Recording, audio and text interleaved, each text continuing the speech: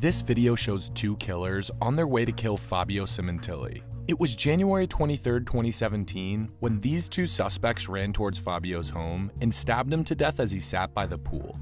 A little while later, this video from a neighbor's surveillance camera captured Fabio's Porsche being driven away by the killers. At first, police thought it could have been a robbery gone wrong, but the safe inside the home hadn't been touched, and Fabio's $8,000 Rolex was still on his wrist.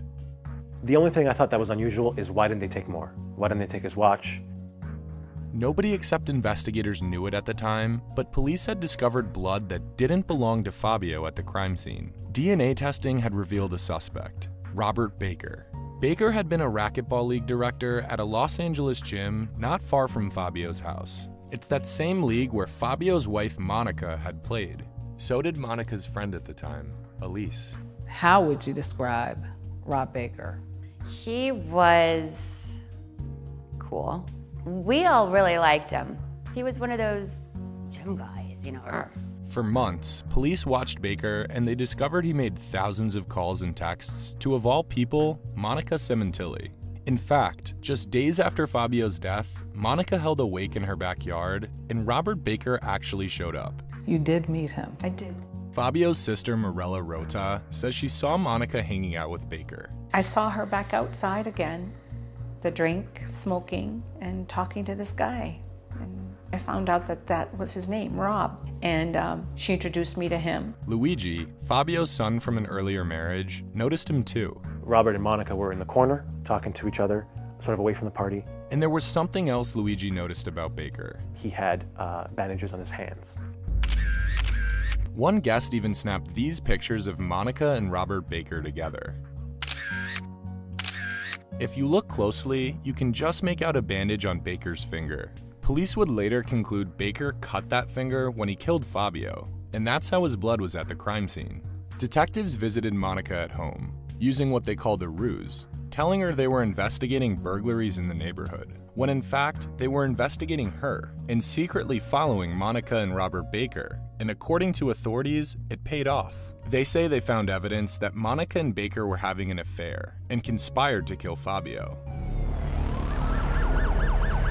Over the past several months, investigators have developed information and identified Robert Baker, 55 years old, of Canoga Park, and Monica Sementilli, 45 years old, of Woodland Hills, who is the wife of our homicide victim, as responsible for his murder. He said, we arrested Monica for the murder of your brother and Robert Baker for the murder of your brother. And I was in shock. I'm like, you sure? You know, I was in shock. As authorities hustled Robert Baker and Monica Sementilli into court, they each pleaded not guilty. But almost 6 years later, Robert Baker changed everything. When he came to court that day, people were stunned. In 2023, Baker skipped trial altogether and pleaded no contest. Robert Baker pleads no contest, and that's in essence accepting responsibility for the murders. He's ultimately sentenced to life without parole. The maximum sentence in this case is life imprisonment without the possibility of parole plus 1 year. You understand this? Yes, sir. But while Baker was accepting responsibility for Fabio's death, Monica wasn't. What he and Monica did to my brother, Fabio, is unforgivable. But Monica's own daughters, Isabella and Jessica, supported their mom. We will continue to stand by our mother as we have done for the last 6 years, and we will fight for her innocence. As Monica prepared to go to trial, her defense attorney Leonard Levine made a statement.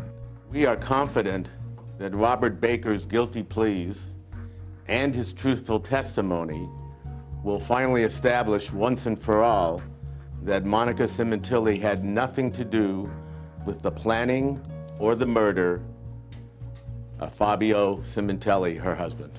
Monica Sementilli is scheduled to go on trial for conspiracy to commit murder in April 2024.